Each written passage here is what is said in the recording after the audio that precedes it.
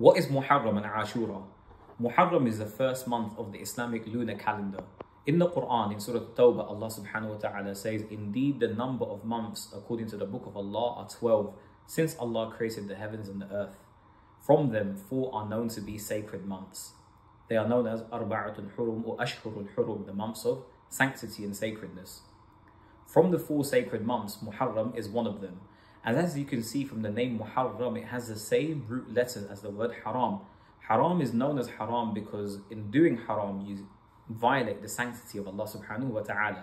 So likewise, this month Muharram and the other sacred months, sins are graver in those months than other months.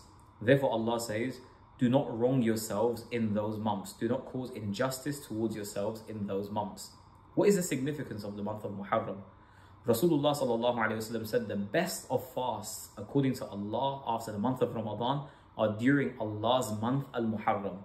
So Nabi sallallahu alayhi wa sallam calls the month of Muharram the month of Allah, which increases its veneration and its respect. Nabi sallallahu alayhi wa sallam said that fasting in this month is superior to other months, which means that it's encouraged throughout the month.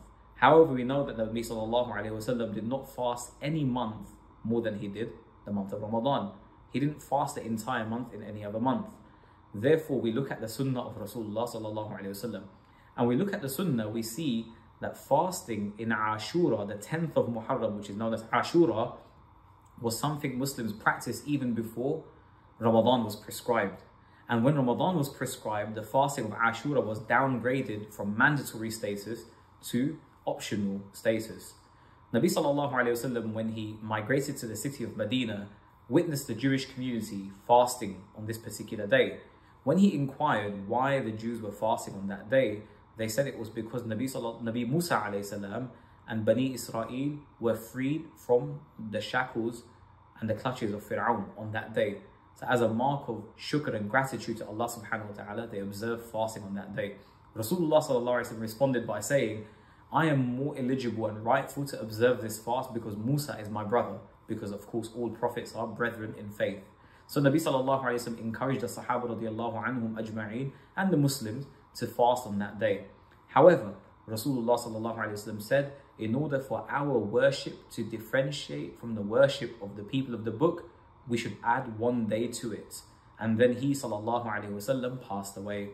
Therefore the ulama recommend to fast on the 9th of Dhul Hijjah with the 9th of Muharram with the 10th, or the 11th with the 10th. Rasulullah sallallahu alayhi wa sallam said, fasting on the day of Ashura, Allah subhanahu wa ta'ala forgives the sins of the previous year and the following year. May Allah subhanahu wa ta'ala grant us all the reward for this.